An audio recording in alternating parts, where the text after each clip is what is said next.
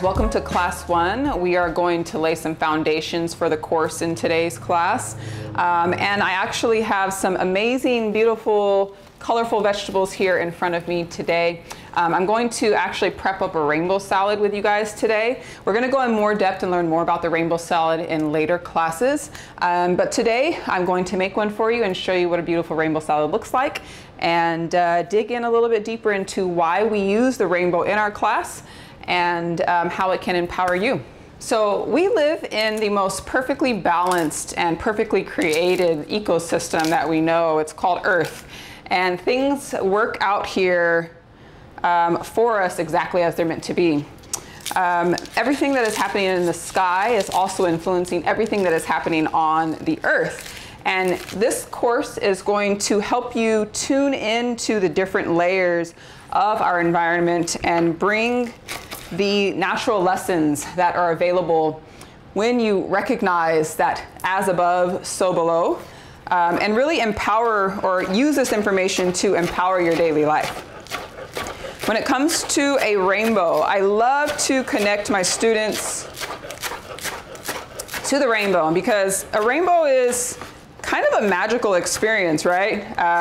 Depending on the day and the time and the environment and the weather, we are going to have different things that take place in our sky, a rainbow being one of them.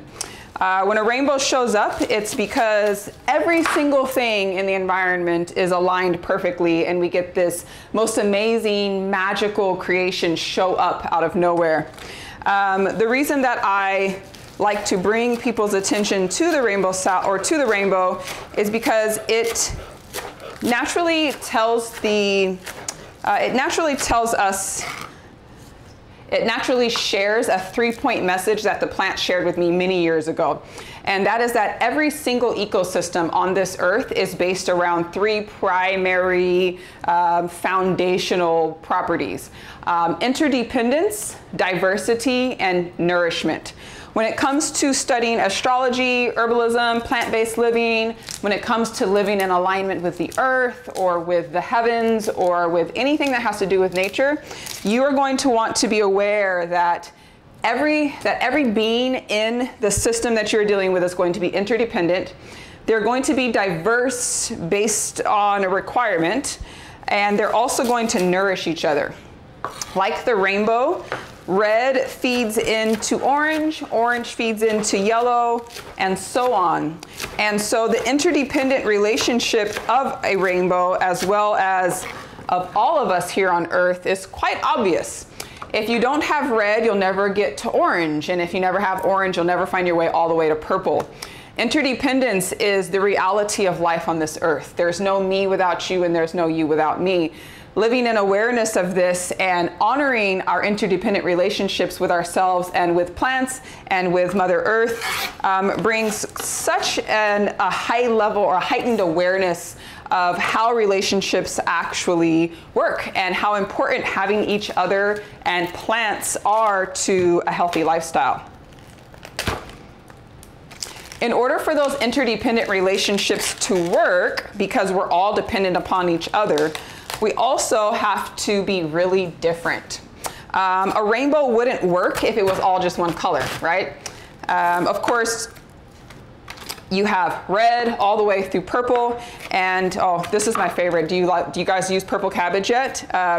Purple cabbage is one of our favorite plants here in our rainbow salad, and we have to have these in every single one. That dark, rich color there lets you know that this plant is going to be mineral rich and is going to support your mind, your gut, and your whole body health. So get some purple cabbage in your life ASAP. But you got to have different colors. And so in order for relationships to actually work together and for beings to be able to nourish one another, they have to be different. Diversity is the key to health on our earth. And I'm not talking about the kind of diversity that they speak about in an office, right? Like we have to have a certain amount of one color skin person and another color skin person. I'm talking about the diversity of you and me, our natural diversity. You were born to be who you were born to be. I was born to be who I was born to be. Just like this purple cabbage was born to be what it is born to be. Diversity is the key, and we know this from genetics. If family members have children together, the babies aren't very healthy. This is a way that nature has built in diversity of genetics. And so in order for us to work together in interdependent relationships, we have to be diverse and different.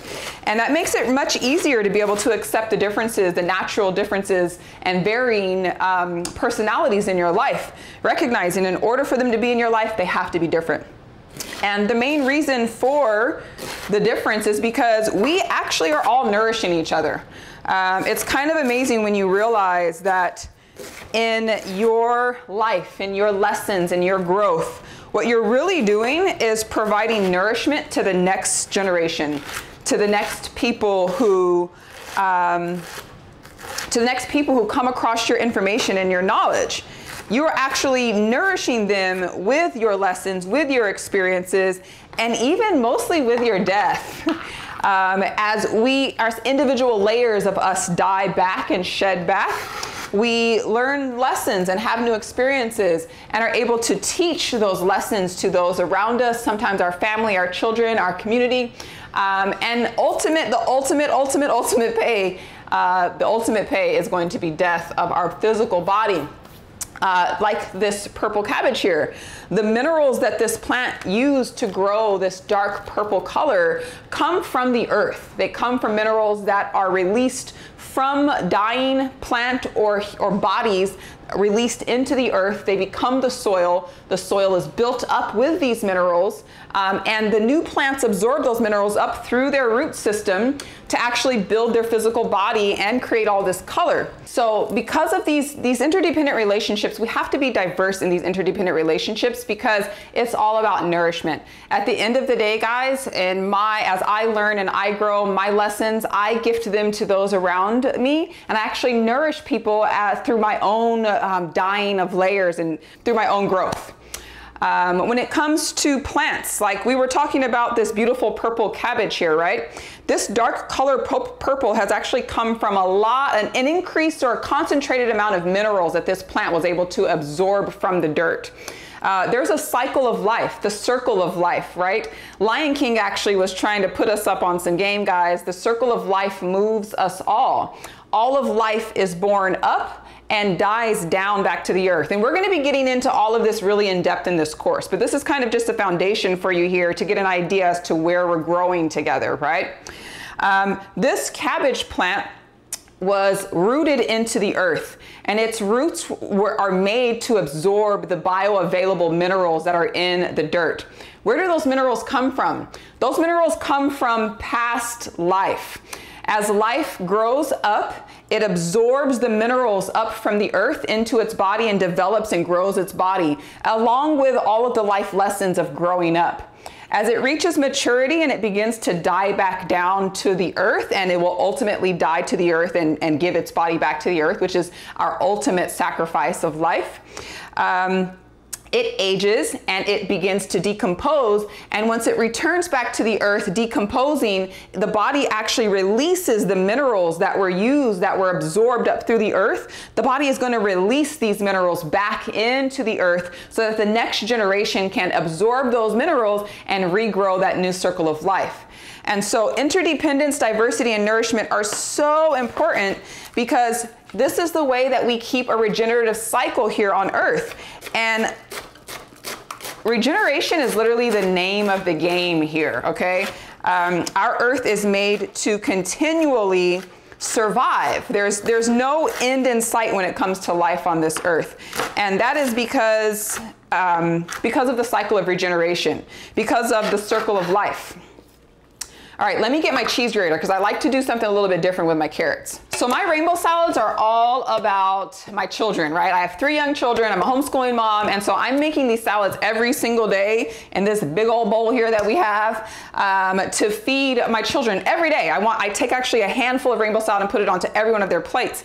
So it's really important that I have bite-sized pieces. And again, we're gonna actually come back to this kitchen and make multiple plant-based meals using the rainbow salad. And I'm gonna give you guys an in-depth lesson as to how to make a rainbow salad, what's in a rainbow salad, and how to get it to to where almost everybody loves it. But one of my tricks has to do with a cheese grater. I'm gonna go ahead and grate down these carrots versus cutting them. Makes them much easier to chew, and the children love it.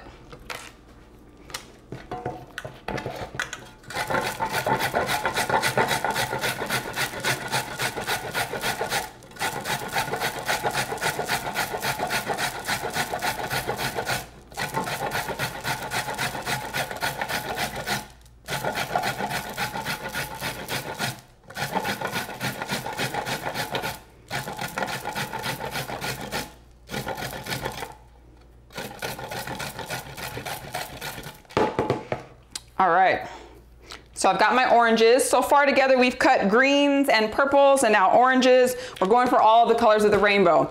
Because again, interdependence and diversity leads to nourishment. I want this salad to nourish me and my children every meal of our day, actually. And so I have to make sure that it is in alignment with the message of nature, okay? That's what astrology and herbalism is all about, guys, is living in alignment with the messages and the rules and the patterns of nature, because she has created the perfect system of regeneration. Our earth grows life up. It produces its lessons and its experiences as it grows up. It ages, matures, reproduces new life, and then dies back down to the earth, returning its body, its minerals, its resources, its lessons to the earth for the next generation. And that's what this class really is going to be all about. It's going to help you connect to these very simple and basic rules of life that are often unseen and that are often missed because we live in these extremely busy, full cities with concrete below our feet that has tricked our minds into thinking that we don't actually have to give our bodies or our lessons or our life back to the earth once we're dead. But in reality, guys, that concrete is not going to be there for long. And at the end of life, it is our job to bring ourselves back to the earth and nourish the next generation. And when we live in alignment with that along our pathway within our daily lives, we find health and wellness becomes pretty easy. These are microgreens here that I love to add to my salads as well. Microgreens, of course, are full of living nutrients because they were just recently grown. And we will talk more about living food and the importance of having living nutrients in your body in classes in the future.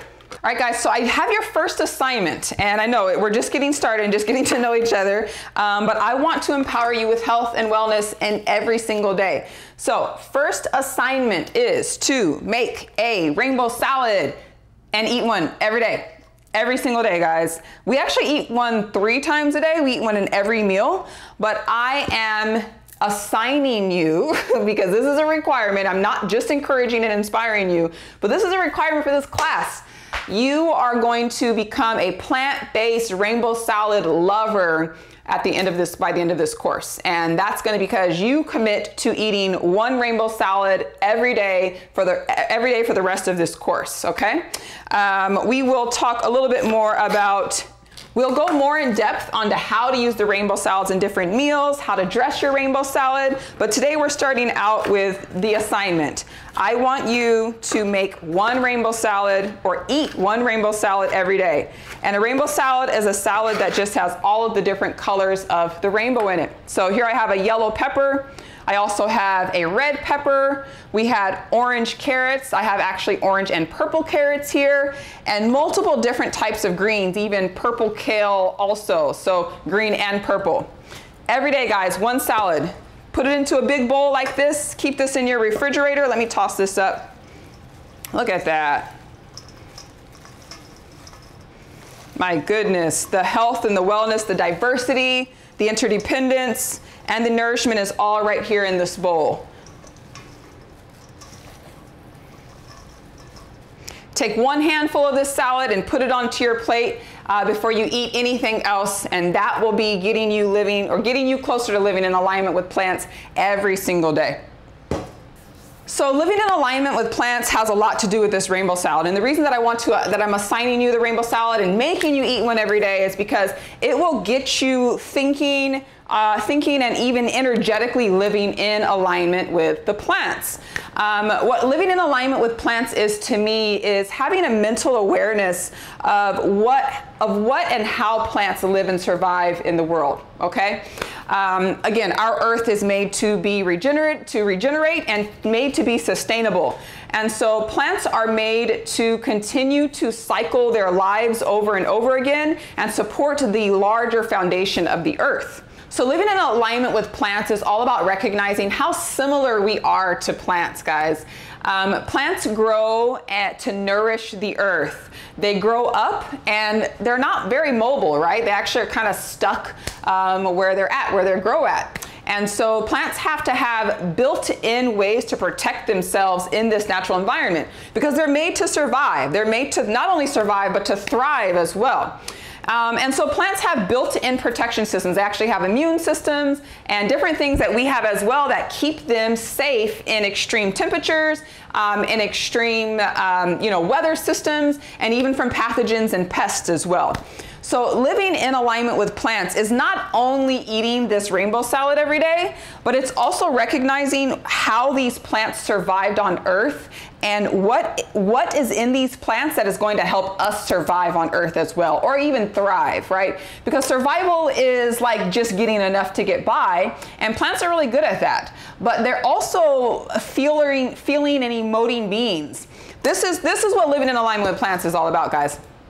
Many people look at this plant and think of it as some disconnected being that's nothing like living life. It's nothing like humans. But did you know that plants and trees take care of each other? They share nutrients and resources under the ground as well as above the ground. They communicate with each other and let each other know when there are pathogens or pests in the area or when some animal is overgrazing. Plants are actually caretakers and nourishers and have much deeper inner experiences than most humans give them credit for. And that's going to be something that I talk to you a lot more about in this class, and that I hope that you align with when you leave this course, because plants are so much like us, guys. It's crazy. They grow up in the world and they have to have ways to protect themselves. So they create hundreds of thousands of different chemical compositions in order to do that. And those chemical compositions look like the color of a plant, and they look like the smell of garlic, and they are enmeshed in water. It's living electrical energy that is based in life. When we eat this energy, this living electrical energy that's found in water and that is grown from the plants to protect themselves, we in turn receive that protection. We in turn receive that nourishment and that ability to thrive in changing environments, in harsh weather, and in extreme temperatures. And that might not be us stuck outside in 115-degree temperatures in the Sonoran Desert in the middle of the summer, like the olive tree can survive, but that might be us stuck in high temperatures at work, or in stressful situations with our families, or even just individual personal growth and the needs to learn how to rise above all of the stress and the challenges below us. Plants share their ability to do that in the earth and on the earth with us when we eat them. This color red is not just because it's pretty. This plant, and this is actually a pepper, so this is actually the fruit of this plant. And so this is really, really important. If you're a parent, you know how valuable the life and wellness of your children are. And you know the personal sacrifice that you are committing to raising healthy children. Well, imagine being a plant parent and not being able to, take your children into a new environment if the current environment isn't healthy for them. So plants usually can't do that. They can't just pick their babies up and take them to a new state or a new city. So they have to put their protection built into the plant. This red color is created, again, we're back to the minerals, from a concentrated amount of minerals in the skin of this plant. And this parent pepper plant, right, decided to invest in its seeds because its babies, its progeny, its next generation genetic information is inside of this plant. The plant decided that in order for me to protect my seeds and make sure that these seeds make it to the next generation, I am going to encapsulate them with a very strong outer layer. And that's the skin of this pepper. The red in it is naturally going to protect it from sun. There's going to be a small fragrance in a red pepper and a bell pepper that's going to deter it from certain pathogens and pests from eating this fruit, and generally keep the fruit protected so that the seeds can be planted into the earth and regrow another plant. And that's what living in alignment with plants is looking at plants as equal beings, guys. Like when we look at this pepper plant and the plant that grew it, right? Not just the pepper, but the plant that grew it, as a parent, as a caretaker, as a being who is willing to invest in its own next generations, more energy and more protection, we recognize that plants actually aren't all that different from us. And on top of that, what they're using to protect their lives and their ecosystems and their communities, we can use it to protect us as well. And so a daily rainbow salad is the easiest, quickest, simplest way that I know. Oh, there's the little babies inside. You see those? Those are the little babies inside. A rainbow salad is the quickest, easiest, most efficient way that I know to put myself in alignment with plants. I am eating these plants every day, and so I'm receiving their energetic imprint and their energetic story. There's a story to making these colors. There's a story to this plant's life. And when I eat it and consume them live and fresh, right? Because these plants have water in them. And we know that with water, we have life. With no water, we have no life. There is life in these plants. How amazing Mother Earth is that you can pick an apple and store it for 4 months to 6 months and it still has all of its living water and nutrients in it. That is the perfection of the creation of life on this earth. And a rainbow salad helps us live in alignment with this and bring this genetic information, this knowledge, and this frequency into our body so that our body can literally vibrate in alignment with the plants, and so that the plants' goodies, juiciness that keeps them alive and healthy and keeps this cycle regenerating does the same for us as well. All right, so let's really quickly talk about what is herbalism and what is astrology, and what does herbalism and astrology have to do with all of this that I'm talking about? Because we're talking a lot about plants and we're talking a lot about the earth, but how does herbalism and astrology actually help us and support us?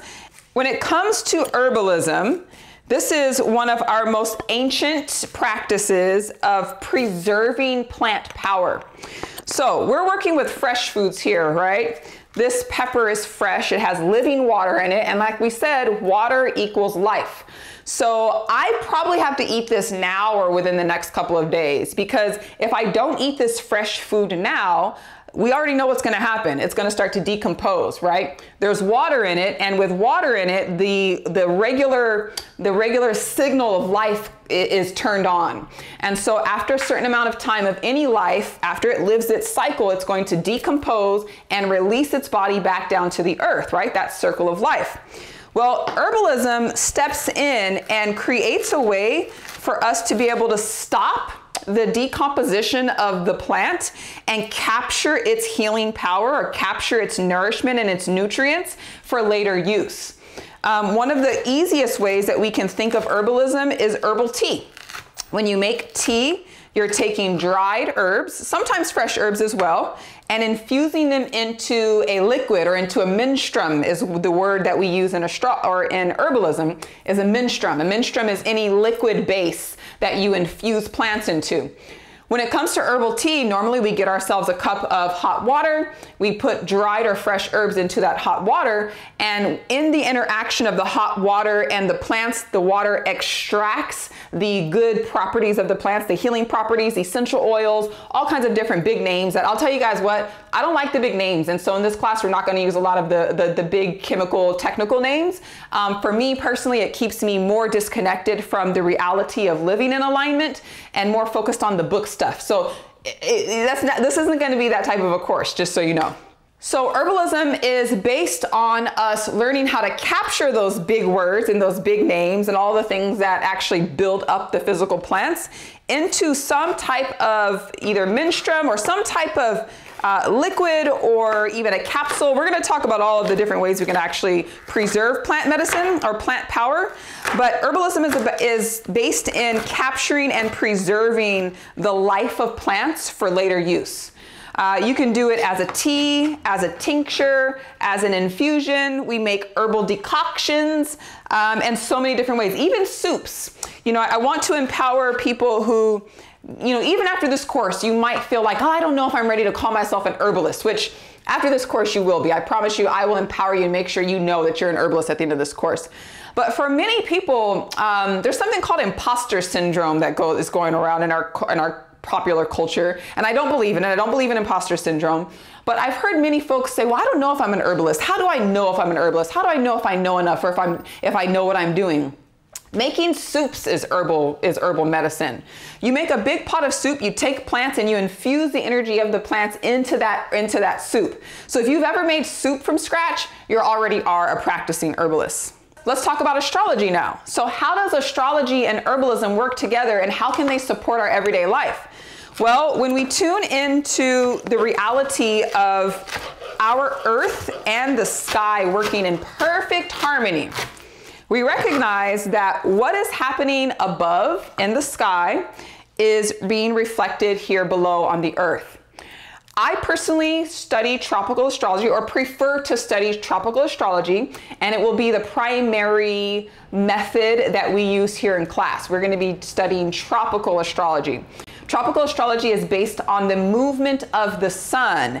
And in case y'all didn't notice, what the sun does on Earth or under or above Earth controls everything that's going on here. Currently, as I'm filming this video here in the Sonoran Desert, we are actually just, happy equinox. We're actually just at the fall equinox today. And that means that there is an equal amount of sun and night, or daytime and nighttime, over the entire Earth. So the southern and the northern hemisphere right now during the equinox of 2021 is receiving equal amount of day and night across both hemispheres. But here in the Sonoran Desert in the northern hemisphere, we're getting ready to tilt towards winter, to fall and winter. And so every single day the sun is spending less and less time above head, and it's actually creating quite a bit of challenges on the earth as it decides to leave and shift to spring and summer in the southern hemisphere. We're losing our light. We're losing our primary energy source. And tropical astrology is based on studying the pathway of the sun across the sky every day and how it impacts life on Earth. Because we know right now, as the sun is disappearing and there is less sun overhead, less new plants are growing. Less new fruits are going to be bared or ready to be picked. We have a fall season, and there are fall plants that grow during that time and plants that thrive during that time. When we get to the winter time, there's almost no plants that thrive during that time, depending on where you're at. Again, we're in the desert here, so it's a little bit different. But during the winter time, there's even less plants that thrive because of what the sun is doing.